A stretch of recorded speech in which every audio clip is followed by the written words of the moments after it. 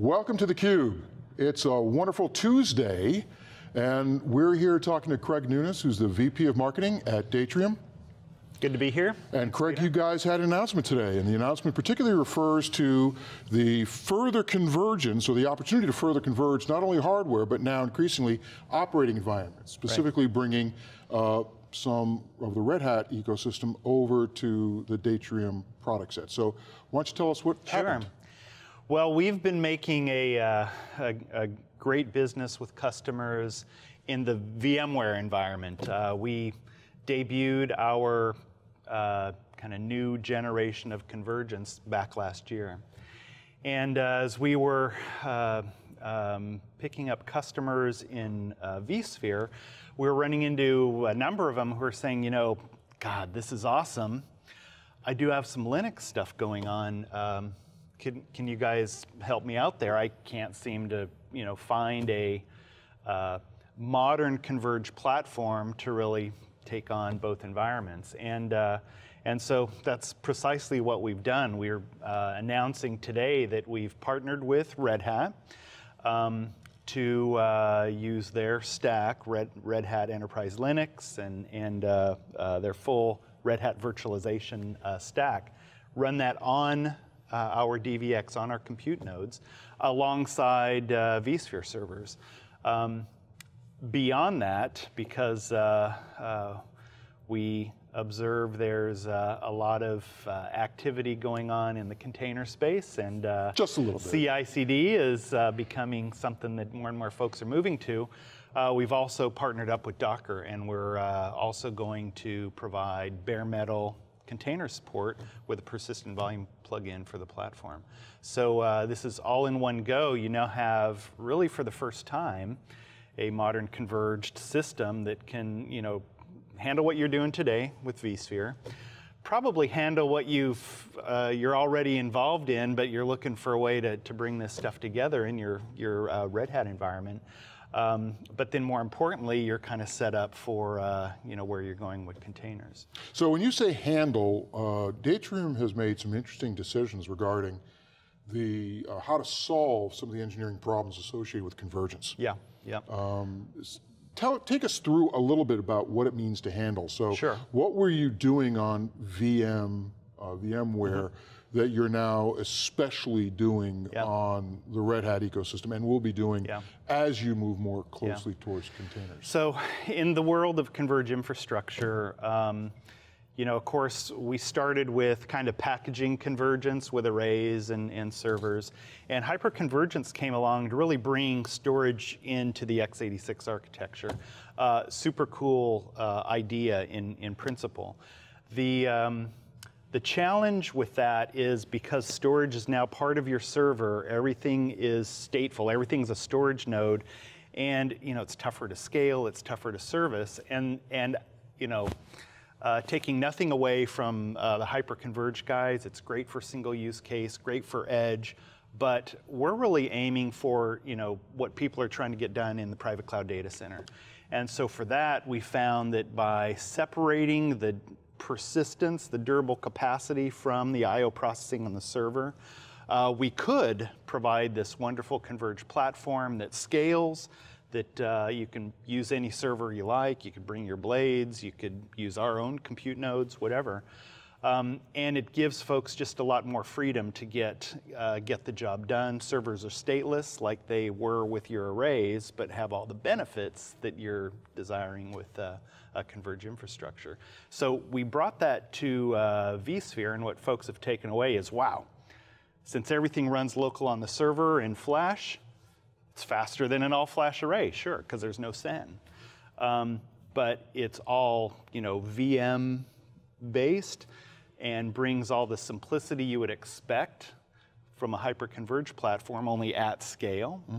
And so what we're doing is taking that model to Linux and containers. Now, one relatively new thing we did just recently, in addition to taking on kind of VM consolidation and acceleration, we built right in all the data management capabilities you would need for backup and instant recovery, disaster recovery, archive, compliance, search, analytics, copy data management, right into the platform. So really the virtualization guy, the DevOps guy or gal, whoever is running the applications can not only run them, but protect them, share them, et cetera, from one cockpit, one UI. So we're really bringing, taking a whole load of stuff that folks have had to deal with and tossing that for one very simple platform that scales as you grow. So you're bringing new services to the basic management console of Datrium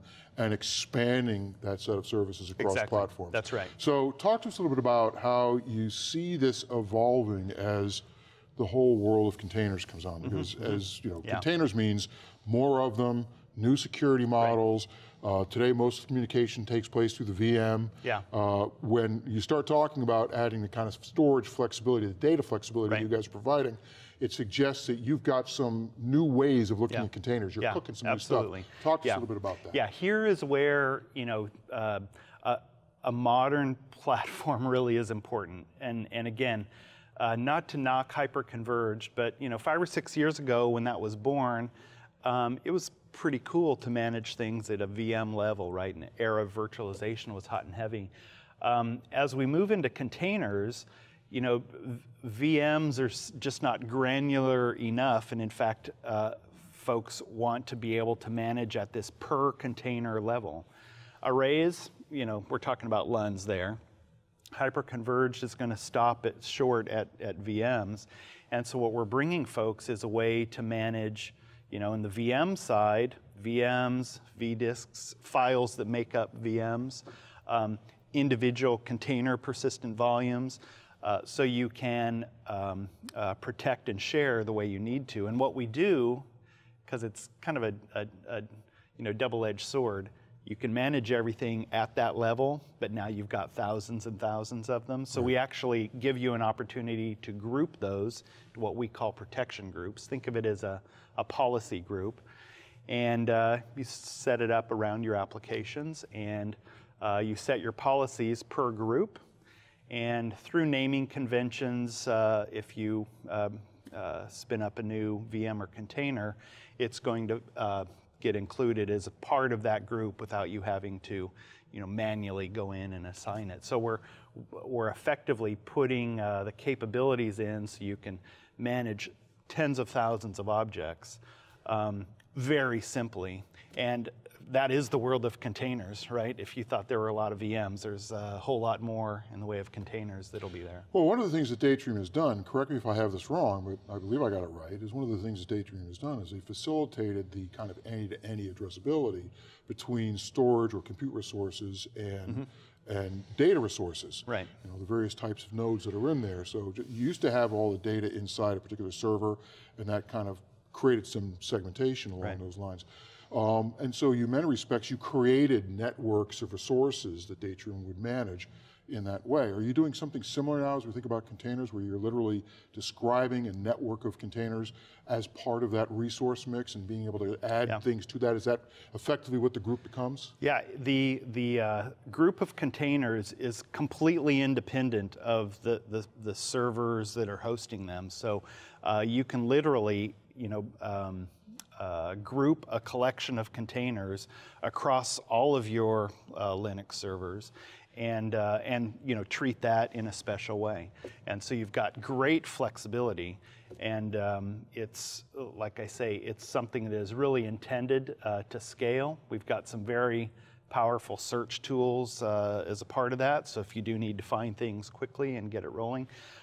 When it comes to containers, it's all about speed, keeping up the pace, and partly what we bring to the party is great data reduction capabilities. So when you're doing development in like let's pick on a Jenkins development environment, you've got master slave, and you are collecting data as part of every object.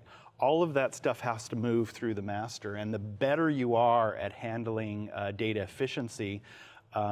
the faster your runtime is going to be. We're observing about a 30% faster runtime for developers in that Jenkins environment. And capacity-wise, we're probably consuming 95% less capacity than you otherwise would have to do in kind of your more traditional storage environment. So 95%? It is a 20-to-1 reduction, Wow. because there are so many copies in development. Right. And we can dedupe all of that away. So it's fundamentally a breakthrough for guys thinking about development, test, DevOps, et cetera. So you talked about the capacity improvements that you get and the throughput improvements, but as you said, when we start going to containers, we increasingly start thinking about how fast we can add new function, how fast we can bring new capabilities together. And one of the things that we're fascinated about in this world, you tell me if this is a benefit that you see, is that it dramatically accelerates the entire process of doing development. Right. Yeah. 4, 5, 7, 12 times Absolutely. speed Yeah. in the development process. Yeah. So not only do you get better runtime, and do you get dramatically better utilization of resources, but you are also accelerating the productivity of people that are actually doing the work. Are you seeing that as well? Absolutely. In fact, there are two things going on here. One is, as a part of the platform, when you clone a container, you do that on your dev server or whatever, that clone is immediately available to all other servers in the cluster. There is no copying and moving around. It is immediately available for the developers who just can go. The other interesting thing is there are in development environments, depending on the number of developers and executors involved in development, you can have problems maintaining the state that you desire. And so part of what we are doing here with these very efficient cloning capabilities, we can spin up a new environment for folks that is, got pristine state, which means down the line, quality is better and you're not going to thrash on those iterations in your QA cycle. So from end to end, it's all faster. Runtime, QA, the whole 9 yards. So, Datrium's a relatively new company? We began shipping in February 16. We've had a great 2017. In fact, of course it was great. We had a wonderful fundraising in December 16, one of the largest of last year. And so that's really propelled us in the market. And we had a wonderful set of announcements just about a quarter ago with the data management capabilities, and we added these Datrium compute nodes. And just last quarter alone, our installed base, which had been already showing record adoption, grew a whopping 50% in a single quarter. And one of the most interesting statistics— Sequentially or year to year? Sequentially. Sequentially. Sequentially. That is From the end of Q1 to the end of Q2, boom. And not only that, 1 out of every 3 of our customers already has multiple DVXs deployed. So that's a huge testimony to, they're kind of liking what they've got. So so it's been a sprint. And like I say, we've been very kind of vSphere focused. Our founders are a couple of Diane Green's early principal engineers at VMware. But customer demand, customer is king, and they're looking for the same kind of capability in their Linux and container environments. So here we are. Hey, speed is important to infrastructure people too. Right on, yeah. So, Craig, thanks very much for joining us here on theCUBE. Once again, great to have Datrium talk a little bit about an announcement that they did today about adding the Red Hat environment to the great work you've been doing in VMware and vSphere, and the future of how containers and related technology will start getting folded into that whole thing. Yep. Great results, good early start. Keep it up. Thank you. All right, see you, Peter. I'm Peter Burris. Good to have you once again with theCUBE. We've been talking to Datrium about their new announcement. Craig Nunes, Craig Nunes of Datrium, Vice President of Marketing. Thanks for being here, Craig. My pleasure.